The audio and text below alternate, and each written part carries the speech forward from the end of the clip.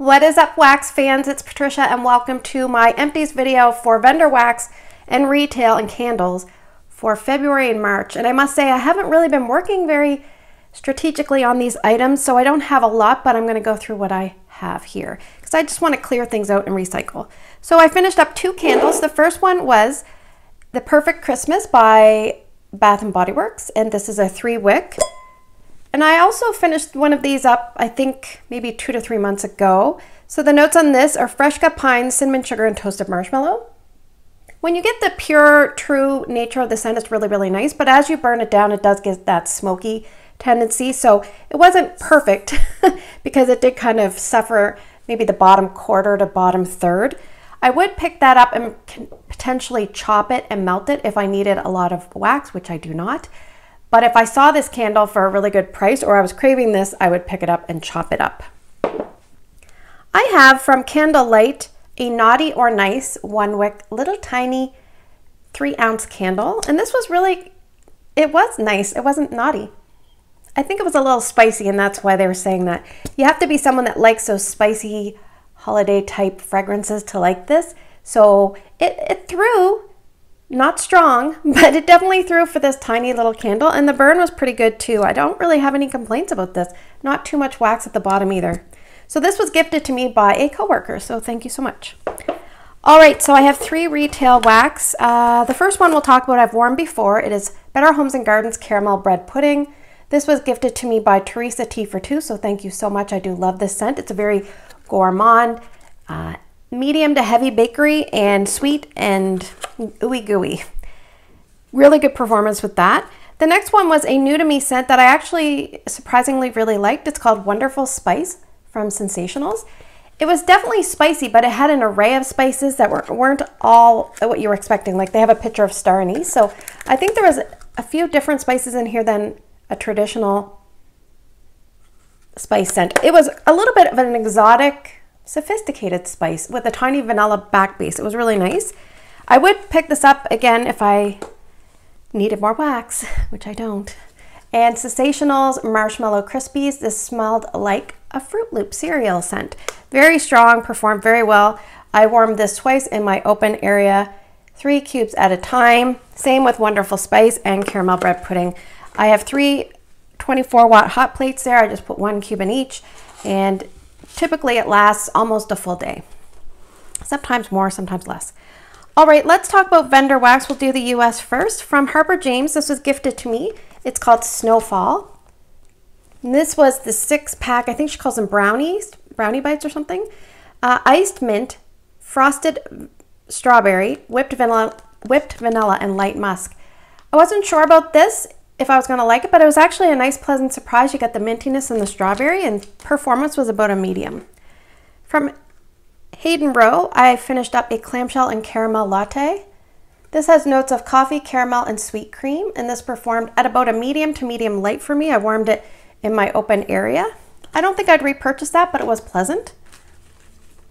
From L3 Waxy Wonders, I finished up a few items.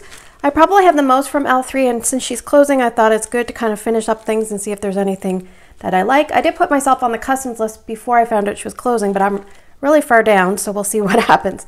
I finished up Seaside. This was an aquatic scent that I don't recall very well because it was nice here in my bedroom. It was kind of softer than I thought, but I didn't need to repurchase that. Pumpkin pecan waffles, vanilla ice cream, and amaretto.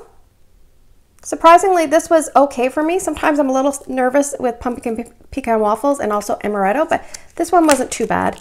It didn't last overly long, I don't think. This one I warmed a while ago, so my memory is fuzzy.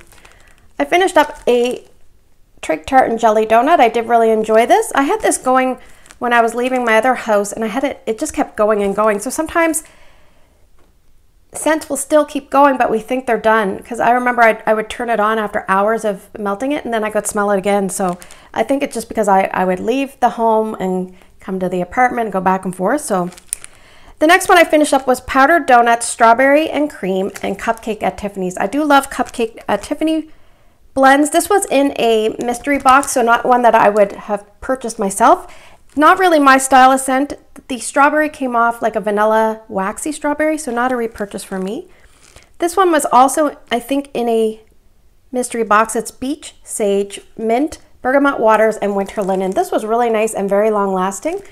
It was one of those scents that I really enjoyed a lot, but I don't think I need anymore. But if someone gave it to me, I'd be like, oh, thank you, this is so nice.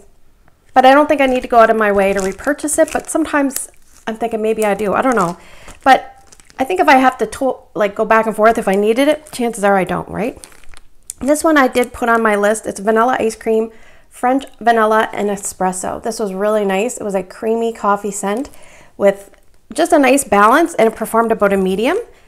The next one was a little bit strong starting out and kind of tapered off. It's blackberry jam butter cookies, zucchini bread, and roasted coffee. She has really good roasted coffee, and I've come to learn that I really like her roasted coffee blends. The zucchini bread I did pick up, but it was kind of early in the warm, and I remember thinking I liked it. Sometimes I don't. And then you obviously get the blackberry jam butter cookies quite strongly. From the melted mousse, I finished up key lime pie, and this was very nice. It was probably one of the better key limes I've ever had. Her wax is a very greasy, soft consistency, which is usually good for throw, but sometimes not good for touching and things like that.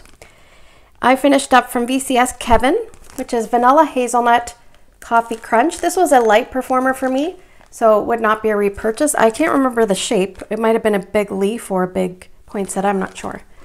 So I finished up 3 items from Canada. The first 2 were gifted to me by my friend Tracy, so thank you so much, Tracy. Always a surprise when you get something in the mail. This is from Melting Memories. It's crushed candy cane. This was a really beautiful melt. It had a lot of like swirling colors in it. It has mica, which I'm not a big fan of. Sometimes I think mica, and it could be my imagination, but I feel like it might, what's the word? I feel like it hinders the scent throw. It's almost like sludge in the bottom of the dish. Yeah, and this was about a medium, maybe medium light.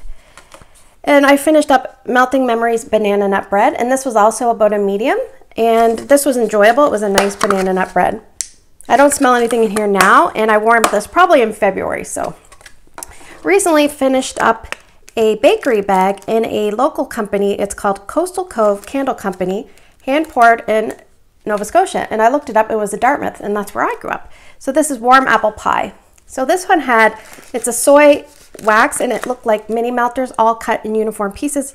It says apple, flaky crust, cinnamon, and nutmeg. I don't really get a lot of crust. This one performed at about a medium light. I appreciated the gift. It's a 5-ounce bag. I don't need any more, but it was nice to try a new company. So now I can start fresh and hopefully do a little bit better. I'll probably put these videos out every 2 months just because I still have a lot of vendor wax and retail wax and candles, but right now I'm kind of heavily focusing on getting my Scentsy stash down. So sometimes that changes. Sometimes I'll go to vendor wax. Sometimes I'll go to Scentsy wax. Just depends on my mood. So thanks for spending the last few minutes with me. I hope you have a great day in your neck of the woods. Take care, and I'll see you guys in the next one.